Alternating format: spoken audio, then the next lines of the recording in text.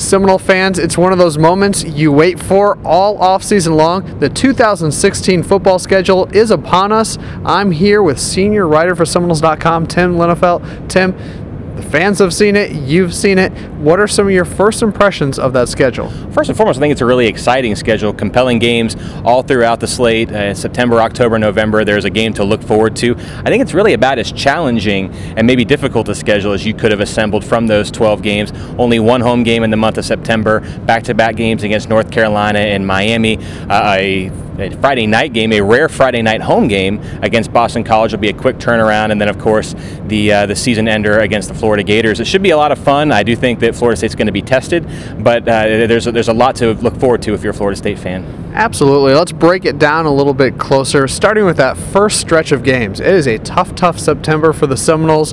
Ole Miss in Orlando to start, then you come home for an easy one, Charleston Southern, and then it gets a little trickier. You have some road games in there, and Seminoles aren't going to see Tallahassee a whole lot early in the season. No, they're really not, and you look at one of the marquee road games of the season comes early on at Louisville. I think that's going to be a tough game. Obviously, we all remember what happened there in Florida State's first trip to Louisville in 2014 with the big comeback there. Louisville's got a rising star in quarterback Lamar Jackson. He had a huge performance against Texas A&M in the Music City Bowl. I think they're going to be improved than they were from where they were this year. It wouldn't surprise me at all if that ends up being a night game and a pretty tough one. And then you follow that up with a trip to USF, who they were a much different team by the end of the 2015 season than what we saw early on. Really seemed like their program on the rise, could contend for the American Championship in their conference, and that's going to be a difficult game on the road. And then a couple of Coastal Division foes coming up after that. You get UNC at home, a team who won the Coastal last year, gave Clemson all they could handle in that ACC championship game, and of course traveling down to Miami. Always a game to look forward to, always one that the fans really get up for. Yeah, and it'll be exciting to see North Carolina here. Florida State hasn't played North Carolina in the regular season since 2010, which was Jimbo Fisher's first year here at Florida State, and Carolina's going to have to replace somebody, most notably their quarterback in Marquise Williams, but that should be a fun game against a Coastal Division opponent that you don't get to see too often. And then of course the trip to Miami will be Florida State's first game against their longtime former assistant Mark Richt, who's now the head coach down there. There should be plenty of storylines coming into that one. Should be a lot of fun.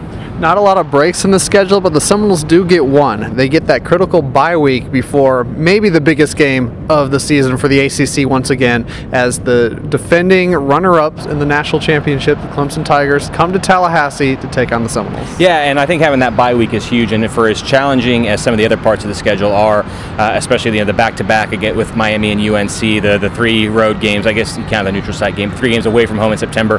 I think you take that trade-off if it means having a bye week before Clemson comes to town, give you an extra week to prepare. I think that's a really big deal for Florida State, and so you have to be really pleased with that. You have to play Clemson, but if you can play them at home and play them coming off of a bye week, I think that's about as good as you could ask for. And then, of course, you can't take lightly NC State, especially when the Seminoles have to travel up to Raleigh. But the unique part of this last part of the schedule is that Friday night game at home. Seminoles have been clamoring for one of those Thursday night, Friday night games at home. They finally got one with BC coming in. Yeah, I think that's a really exciting thing. And first and foremost, the thing to note is that game is actually scheduled for November 11th, which is it is a Friday.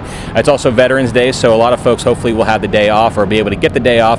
So if you're concerned about getting out of work or getting out of school, maybe those concerns are alleviated just a little bit. And it should be a pretty fun atmosphere. I know that's also Military Appreciation Day for that Boston College game, which is certainly appropriate for Veterans Day. So should be a pretty fun atmosphere in Tallahassee that day and around Doak Campbell Stadium.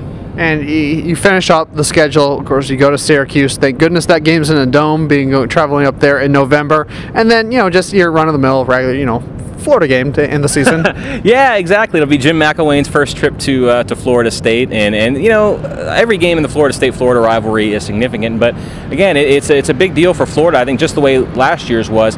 You can stomach losing to your rival. I think in the first year under a new head coach, they were still getting things going.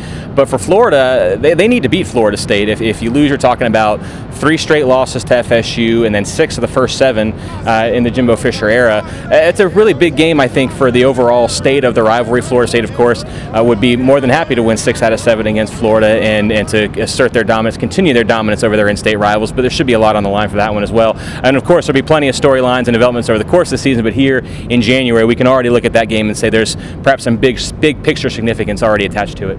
And with the signing day still coming up, spring football and everything still coming up, it's fun to prognosticate. But you think about this schedule, it sets up for, if Florida State plays to the level that fans want to see them play this year, and of course players and coaches, there's an opportunity to find this team ranked very highly. Absolutely. Well, it starts, you're going to have to win games, but you look at that schedule, there's a potential to face several ranked teams on that slate. Well, of course, Ole Miss, USF could be ranked by the time you play them the way they finish the season. Louisville could be ranked. Clemson, of course. NC State, potentially. Florida.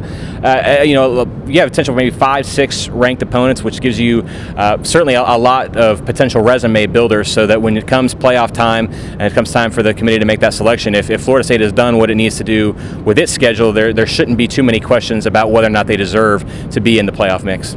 There you have it, Seminole fans. Of course, season tickets are on sale now. There's some great games out there for you to come and support your Noles, so get on Seminoles.com, buy your season tickets now, and of course, we'll have everything you need during the season. We have signing day coming up very soon. Spring practice will begin, and everything you need will be on Seminoles.com. Senior writer Tim Linnefelt will have some great articles and content for you all year, and of course, we'll have your video stuff as well. So for Tim Linnefelt, I'm Lane Hurt.